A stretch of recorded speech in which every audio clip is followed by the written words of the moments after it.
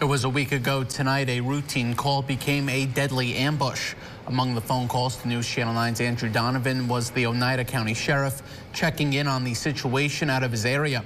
It wasn't until hours later they learned Officer Jensen was an Oneida County native. The sheriff reflects with News Channel 9's Andrew Donovan. Attending another officer's funeral, Oneida County Sheriff Rob Maciol remembers the others he's had to cry through.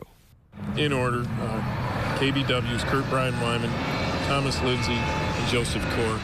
His uniform decorated with 3 pins for 3 fallen heroes. Those 3 were killed in, as you know, a very short time in Oneida County, killed in a line of duty.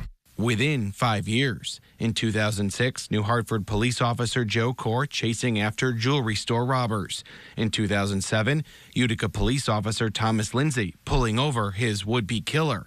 And in 2011, Deputy Kurt Wyman shot at a standoff in rural Oneida County.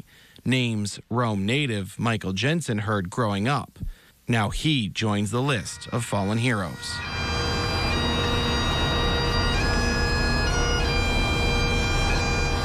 We have an obligation, as we have with so many other police officers killed in a line of duty, we have an obligation to never forget their sacrifices.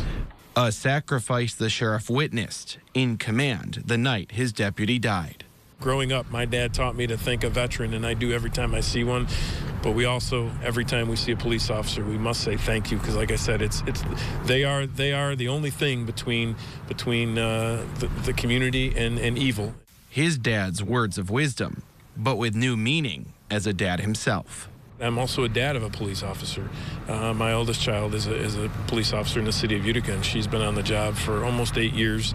And she's real tough. She's like her mom. She's tough as nails, and but still I worry terribly about her every day when she goes to work.